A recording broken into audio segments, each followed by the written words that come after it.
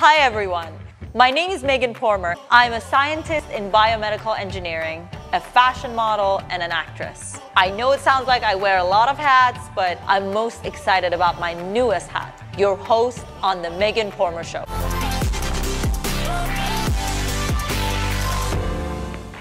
Hello my loves, welcome to another day on the Megan Pormer Show. Today we're going on another emotional roller coaster. Actually, this is gonna make you feel really hyped because I am here with the founder of the Hype House. Now, to those of you that have been living under a rock and don't know about the Hype House is one of the biggest content houses in the world.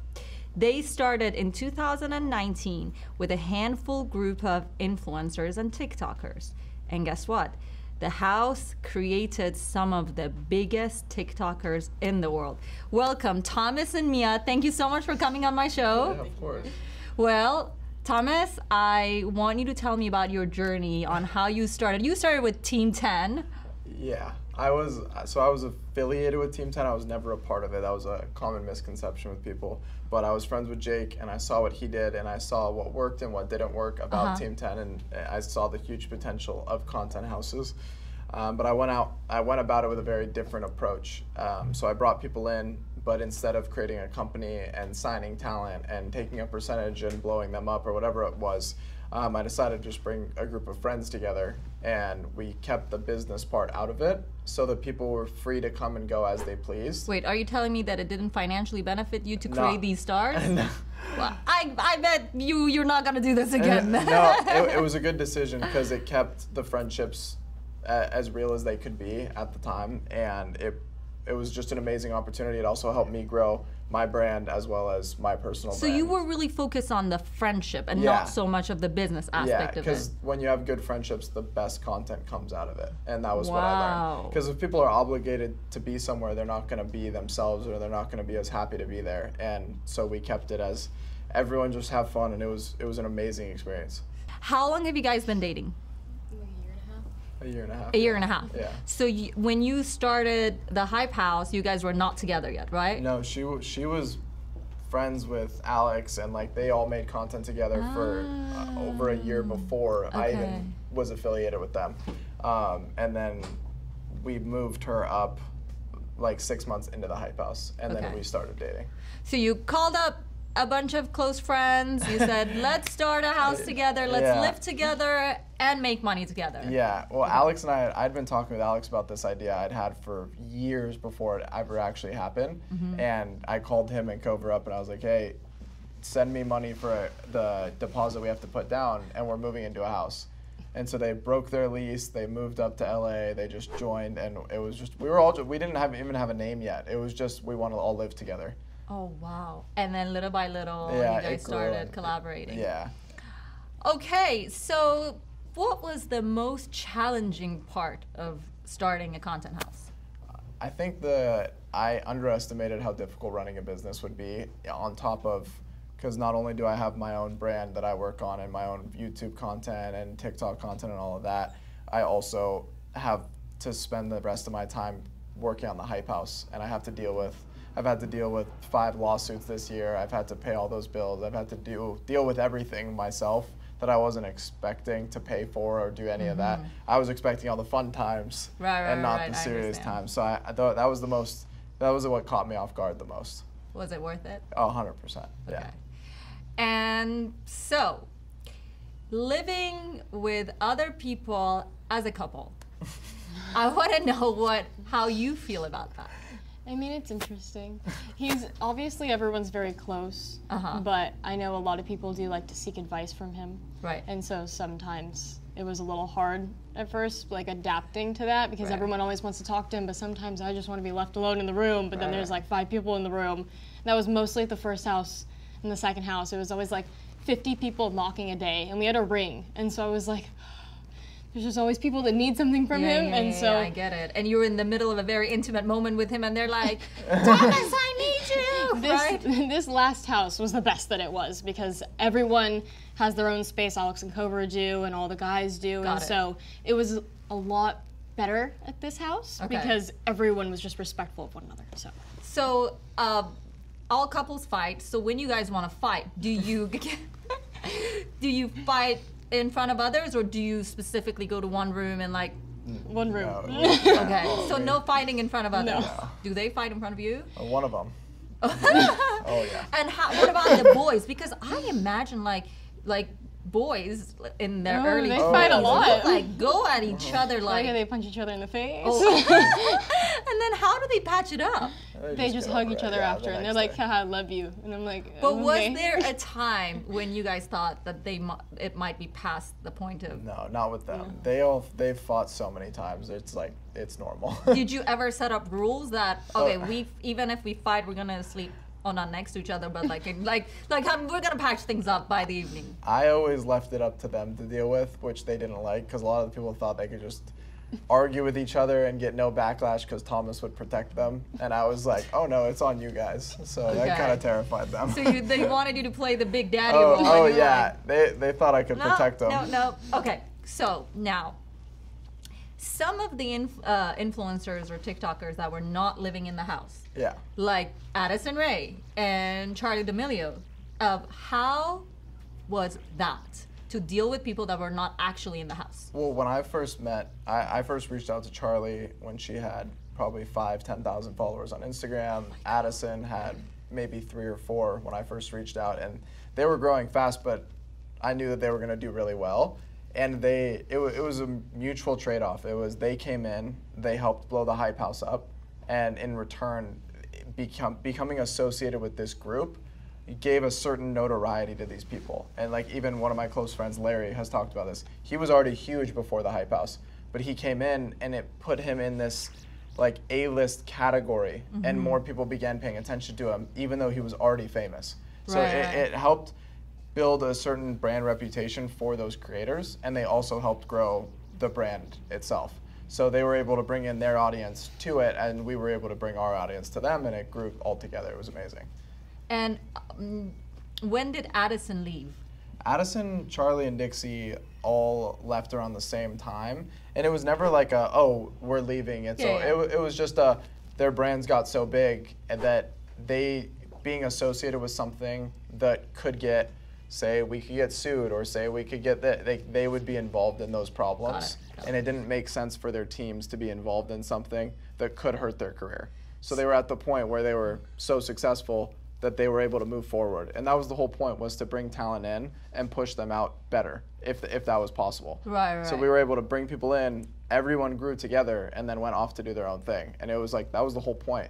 We weren't trying to keep people for 5, 10 years. There was no reason for that. It was, as long as you feel like being a part of it, be a part of it. And when you're ready to move on, move on. There's nothing wrong with that. So how did you even find Addison and Charli when they had only a few thousand followers? It was all, TikTok at that time was very apparent who was going to be the next people. Got it. And I was able to see that. And I think there was something about being a part of what we had that made everyone as big as they were. Got it. Because I noticed that everyone involved with Hype House and Sway House at the time became who was popular on the app. And everyone else kind of faded unless they stayed consistent over the last 2 years. Got it. But it was able to help bring people to a different level. Now, I'm going to ask a confidential question that's going to stay between us and all the millions of people that are watching us. Nobody else. If you dig deep, deep, deep, very deep in your heart, are you slightly regretting not owning a piece of Addison Rae when you discovered her? No. That I've never regretted for a minute. That I never wanted to be. God, you're too enlightened for me. I can't handle this. I never wanted to make money off of something that I felt like could ruin the friendship at some point, and I just kept it like that. Okay. And I've never regretted that. I think that was the best decision I made, and what made Hype House bigger than every other content collective was that. Okay. I want you to tell me, as a TikToker, how can you turn it into a business and make money? I think that was my main goal with the Hype House, was getting the same notoriety that a normal celebrity would get, which is brands and all these opportunities that come from being famous. And I was able to relay that to brands when we had people like Charli, Dixie, Chase, like all these people a part of it. I was like, look at the numbers that they're getting. Why are you paying someone who gets 1 million likes from being on a Netflix show, millions of dollars. But you don't view someone with getting 1 million likes on TikTok or Instagram. They don't view it as the same because they're just influencers. But at some point, that bridge has to happen. And when the paparazzi is taking videos of us at Saddle and it's getting millions of views, and they're following Justin Bieber and it's getting 12,000 views, it's like you at some point have to realize that attention is going to move, and it's going to go from celebrities to then maybe musicians to then maybe TikTokers and then maybe YouTubers again, and then maybe, but look at the Paul brothers, they're A-list celebrities. Even if you want to call them YouTubers or not, they are A-list celebrities. And it's if you're willing to view them as that and pay them as they should, then that was what I was able to relay to the brands and was able to make a lot of the people a lot of money.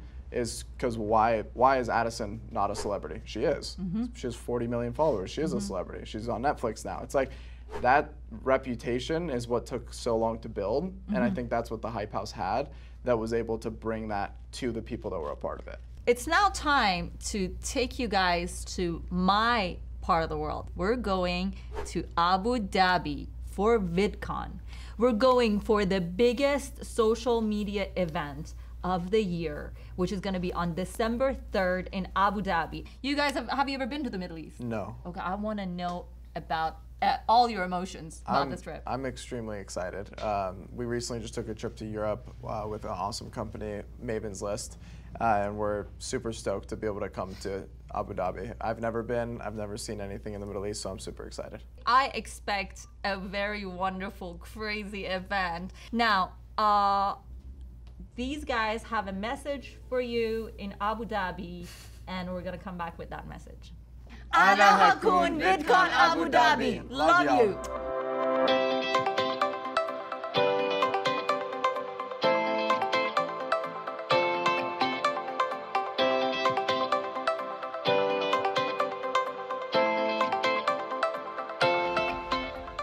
Tell me about your involvement with this incredible organization that focuses on rare genetic diseases for children. Well, Columbus Children's Foundation is really somewhat of a startup foundation. Our mission is to accelerate cures for kids with ultra-rare diseases, and we work on programs that pharmaceutical companies simply can't justify investing in because there's too few kids in the world. And so we use a nonprofit approach to step in and develop these cures. Gene therapy is the technology that we use. We develop the cures and accelerate them so that we can get as many kids treated as quickly as possible because time equals life for many of these children. Since these genetic diseases are very rare, how do you find the individuals that are going through the pain? It's a great question, and interestingly, they find us. There's so much need in the market for what we do and the role that we play in stepping in with this ultra-rare space. And so we typically partner with patient foundations that are generally started by a parent who has a child who were diagnosed with a rare disease, and they're not going to take no for an answer, and they're going to go out there and they're going to find a cure for their child. So we work with one program called SPG 50, and Terry Pirovalakis started this Cure SPG 50 Foundation, and you'll see here at the venue there's a little poster of Michael. And Terry, he said, it's not okay for my child to fall apart, and I am going to become a citizen scientist so that I can find the cure for my child. So he worked hard to create, to work with some scientists and researchers, and they got the basic science figured out, and then we work with programs like that to accelerate them into the clinic, which is really where the cures are delivered to the children. Laura, I want you to talk to the audience and tell them how they can get involved and how they can help. Well, I appreciate that because you're exactly right. I mean, this is all about kids, and we're not talking about developing treatments over 10s of 20s of years. We're talking about actually delivering treatments to kids today. So it's not far away science. It's science that is curing children today. So our website is www.columbuschildren.org. We have social media. We have a hashtag #ShareYourRare. We're doing this wonderful event here at the Sunset Marquee, which has a hashtag of ultra rare jam. And our foundation also believes that music is a great way of bringing people together to rally around some of the biggest causes out there that humanity needs to solve. So having these artists and this talent coming together on behalf of our organization, but actually on behalf of these children, is really special. And so music is such a great tool to bring people together to do great things.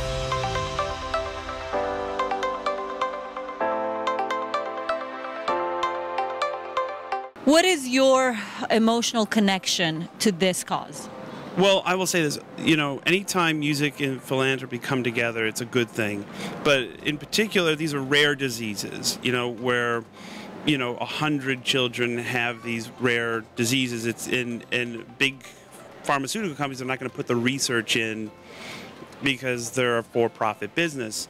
And the fact that we could raise money to help kids survive and, live a full life and flourish, is a no-brainer, and it's something that's really, the people around the organization are very passionate about.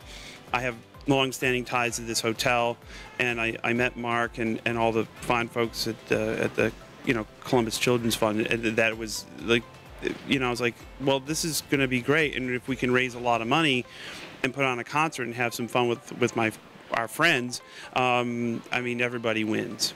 As a parent, how do you feel emotionally connected to this cause for all the parents out there that have a child with a rare genetic disease? Well, being a parent and having a healthy son, I do really appreciate and understand how valuable and what a blessing it is to have a healthy child. So I have a lot of, compassion and understand that, I actually couldn't possibly understand the heartache and the trauma and the changes that a parent would go through when they have a child that has a very serious disease. So it's difficult to understand, but I certainly have compassion for it, and I've always tried to instill, especially in our son, over the years. We've made many trips to St. Jude and to Denver Children's Hospital, and to try to make him appreciate the fact that he was born a healthy child, and it's really I'm sure just one of the very fortunate things for us as parents. So it's just something that I've tried to contribute when I can to to charities such as Columbus and other things like that. So so it's hopefully we'll play our music and do our part, and hopefully we can do some good. Imagine as a parent finding out that your child has a rare genetic disease that is not something that you can find cure for easily. What is your message to all the parents out there that are in that situation? They have their kid that is trapped in this pain body. At first thought, to me, it seems as though that as a parent that you're in a powerless situation. But I believe that is the point in time that you exude as much power as you can to try to help the powerless, and don't quit. Like, it's never over. It's never over. So if there's a fight in the life of your kid, then that should double the fight inside of me as a parent, to have to stick it out and be there through thick and thin with them.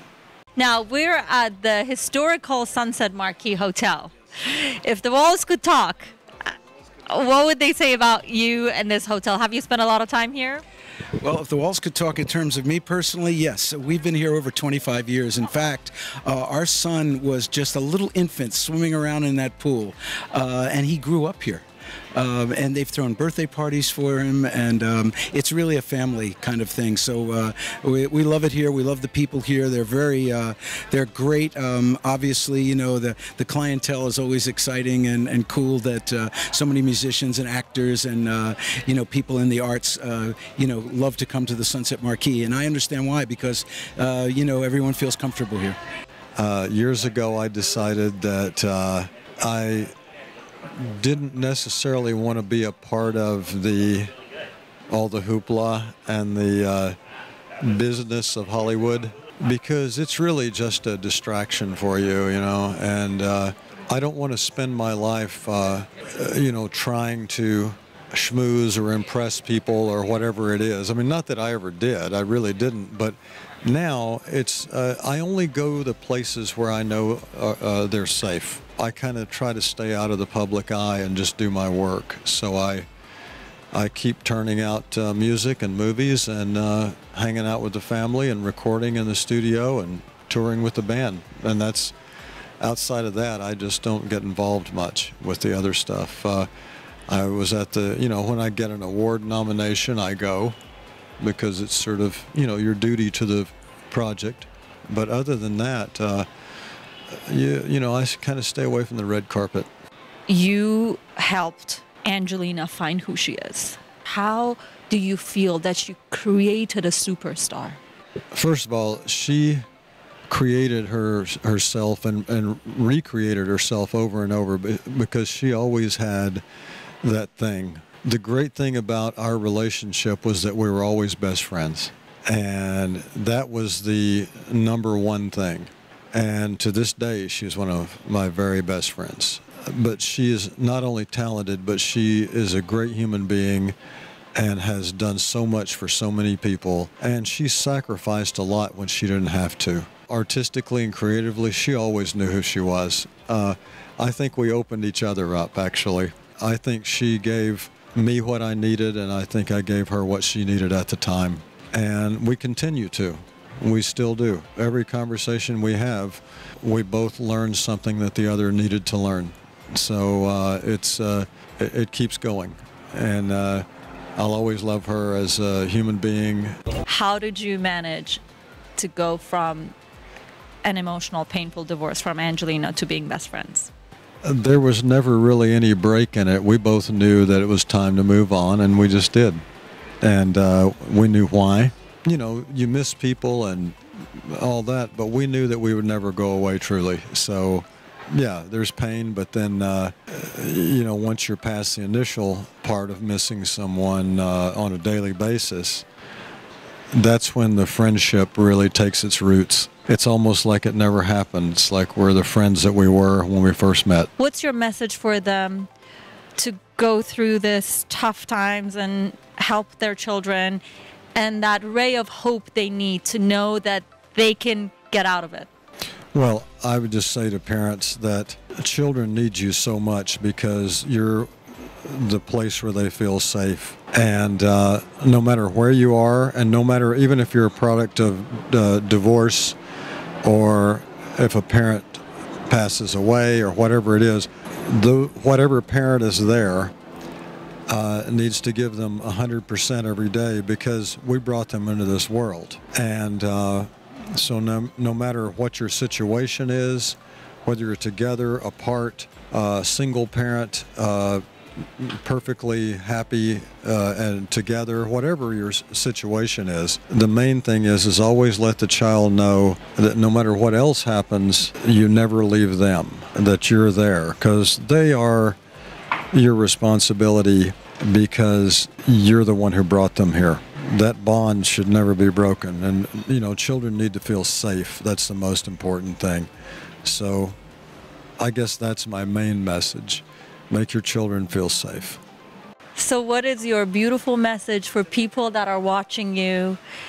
What would you like them to know about you, about the foundation, about how they can be of service to their people? So this organization is definitely here to speak for those that really can't speak for themselves. And I come from Memphis, which is the home of St. Jude. So, that hospital I grew up around, and there's a lot of young kids who can't speak for themselves, and they can't say when they're in pain. They can't say when it hurts, but they're still there fighting. And it needs to be people there that let them know that we're here to fight for them. Emotionally, physically, monetarily, everything that can come possibly in to help these kids have a chance enough to at least see junior high school, to see high school, prom, those type of things, let alone flourish into a longevity of life. So if this is a way to help try to come up with medicine to combat the evil diseases that are out there that doctors are dumbfounded as to the cure or dumbfounded to a treatment. If this can be a way to help, if by me playing a couple of songs to help people donate money, then I do it all year long. Welcome to another day on the Megan Pormer Show. You call it a talk show. I call it an adventure. They said I would never be anything. I defied all my odds. I crossed the ocean. I chased my dream. I am the most durable here. I'm the most resilient. You know, they told me that I had a drug overdose. But, you know, to be perfectly honest with you, I didn't do drugs that night. The loss of your child, the loss of your mother. I know God brought me back, but my family's prayers and all that, I know brought me back as well.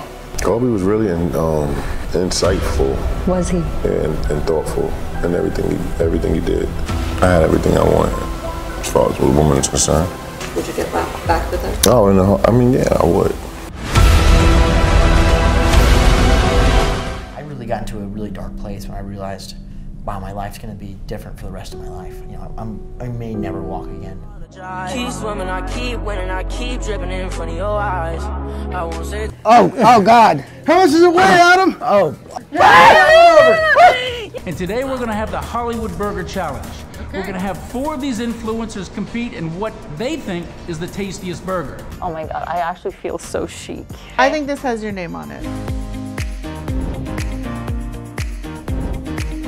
I don't believe in having that type of victim mentality where I'm gonna sit around at 32. Are you gonna cry? No, it's just, I'm sorry. I had a very loving relationship with my father. I grew up like my father was my best friend, but I lost him in an accident about 10 years ago, and it created this strange type of abandonment in a sense in me that the person that I love is gonna die. Jennifer Aniston. Brownie. Hey, honey, he's not bad to look at, you know, but we are so long gone. We are buddies, we are friends. Every time we're together, we'll smile, laugh, cry, dance, joke, explore, and the list goes on. 3, 2, 1. Is it out? I have a confession I have to make. Oh. We like confessions. Keep going. Cool. So the confession is we all have our struggles. Some are just more visible than others. Don't feel that you have to be something by a certain age. You know, I was doing a minimum wage job in my 50s. I want you to get over your fears and go after your dreams. No matter your race, your color, your age, your situation, how many kids you have, you only have one life to live. Let me tell you one thing. The worst thing in the world is to have a dream die with you. So happy International Women's Day.